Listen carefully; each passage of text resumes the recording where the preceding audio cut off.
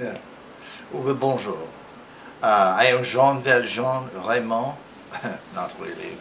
And also today I am going to do the Hollywood report for you because today I am in Hollywood. Actually, I live in Hollywood, so you know it is good like that. But I live in Hollywood, and so I thought today I would do a report for you of a Hollywood report, and because there is a lot of thing going on in the news, mostly I think about Tom Cruise and Katey Holm, who apparently have decided to split and get a divorce, which you know is well, of course sad and unfortunate for that, but you know I'm not sure I know all of the detail of this, but every time I go to the store, you know, I look at the magazine, and every magazine I look at has a Tom and Katey on the cover, and it's amazing to me because there are so many things going on in the news, you know, and different people and news item and you know, Middle East conflict and all this, but every time I look, I see Tom and Katey looking, always looking a little bit upset, I think, because they have their picture taken. They don't want that. I don't take their picture because I don't. Usually the camera is right here where you see I film this for you. But now I was wondering, you know, everybody seems so interested in this, and I know, you know, Tom Cruise is a big movie star. I am not sure what Katey Holm does. I can't tell you a movie I've seen her in, but maybe I've seen it and don't know. But it's not somebody that I am that well known. But Tom Cruise, of course, has been in Mission Impossible, and also I saw Risky Business, which I like very much, because Rebecca de Mornay is very sexy, and also somewhat, I think, a little French with that name, right? De Mornay has got to be a little French.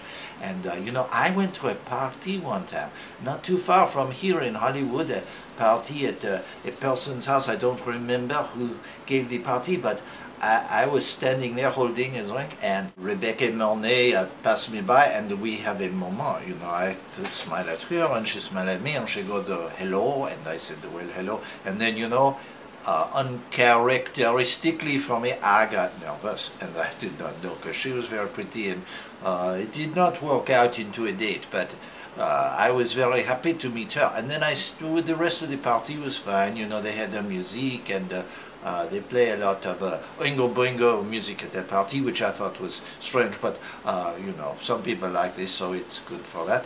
And so anyway, but Tom Cruise was not at this party, and I don't think Katey Holm too, because I would not know. If I saw Katey Holm at the party, I don't think I would recognize her, because she's not somebody I've seen in a lot of movies, like I say. But Tom Cruise, yes, I think maybe, except sometimes he grow a beard, you know, and I don't know whether the thing about the divorce for them is that apparently they have the baby, and you know, in the beginning they put the scarf over the baby's face, which I thought was strange, because you know, when you have a baby, nobody knows what the baby look like, because all babies tend to look the same. I mean, if you see a baby here and a baby there, very hard to say, oh, that is definitely the Tom Cruise baby. But they were worried about this, so they put the scarf over the head. Then, now, later on, when the little girl grow up and she look definitely like a young girl, and you can see what she looked like, they take the scarf off, and of course you can see her. So I'm not sure what they were doing,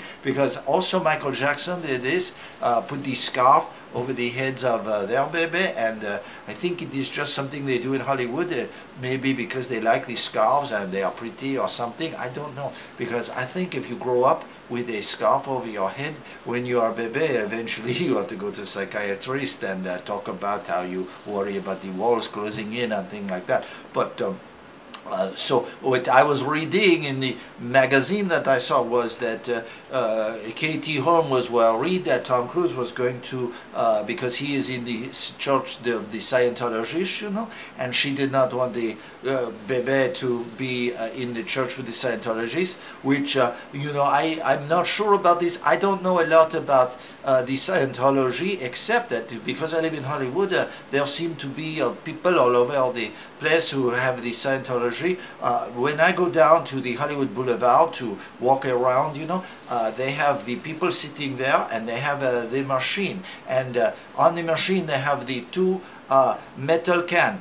And these cans look like something you would get, you know, petit pois, peas in, you know, but they without the paper around it. Is these two cans.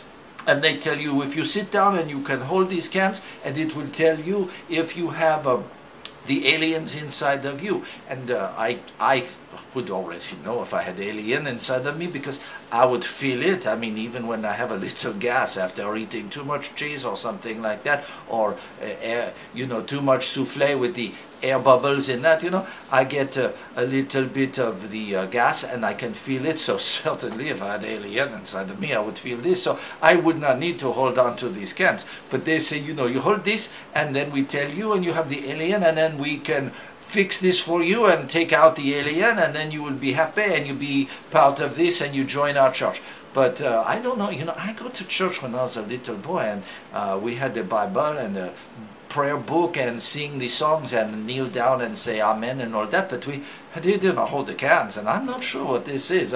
I think maybe it's not quite so much a church as a way to get your money, quite frankly. So, but of course Tom Cruise has a lot of money, and if he wants to hold the cans and give them his money, that is all fine. But I understand why you would not want your baby to, you know, be around the cans and have to do that, and then say you have the alien when she goes, I don't have alien. Actually, you know, most children are like alien, because friends of mine have children, and sometimes I think they come down from a UFO too. But anyway, I'm not sure why. But anyway, Tom Cruise now can go out and have a wild and crazy party in Hollywood, and Katey can raise the baby.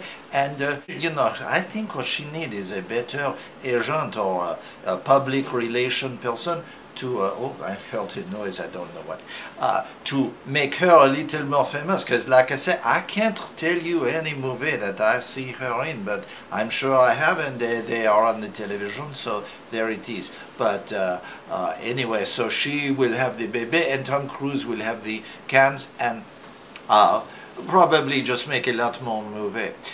You know, there is so much more to tell you about people getting divorced, and Hollywood, and religion and cans and all that, but I'm running a little bit out of time. So for today I'm going to say au revoir, and next time hopefully I will cover, I want to talk about the Batman movie coming out, the Night Noir, marvelous new movie coming out, and everybody is already buying the ticket, and I think I'll do a review of this, because it's going to be spectacular, and they make so much money that really I think sometimes the Hollywood people should just take the money, because they make so much, and just give it to people who live in Hollywood. I could use a few dollars, if you know what I'm saying, especially if you tuned in to one of my reports from before. I had the stock market, and all my stock went into the gutter, so now I am hopefully going to get sponsored for this show, and you will give me your potato chip and cola, and I will have a commercial for you, and that way, because I think Steven Spielberg and Bill Gates and all those people should put up a fund so we can get a few dollars, because I know they make so much money that it is crazy. And meanwhile I'm sitting here with I need a better camera. Maybe you can tell this is not too bad. I think I look okay. Man, by the way, you notice I changed my hair color, but because before it was a little bit invisible, some people say they can't even see my hair at all. So I make it darker for you, and now hopefully I look more like a movie star myself. And by the way, you people making movie, I am available, so please call me on the phone, or actually there will be website web address for you. So that is all, and I am Jean Valjean Raymond, and not really saying au revoir et bonne chance. Merci.